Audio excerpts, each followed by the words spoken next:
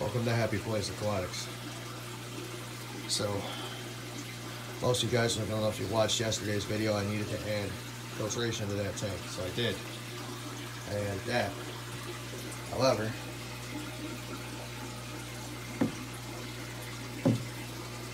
it leaks.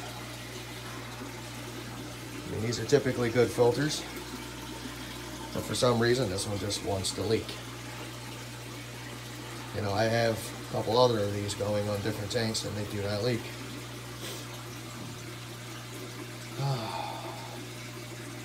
Moral of the story is, used fish equipment or old fish equipment should be serviced and maintained. So, just keep an eye on your equipment because you could lose your fish. And you don't want that to happen. This tank has been doing pretty decent for me. As you can see, the fish actually enjoy the current coming from it. So, I'm going to probably have to put the spray bar on it like I did this one up here. Look at these guys. These guys are healthy and happy. Love it. Anyway, thanks for watching. Just a short update. Like and subscribe.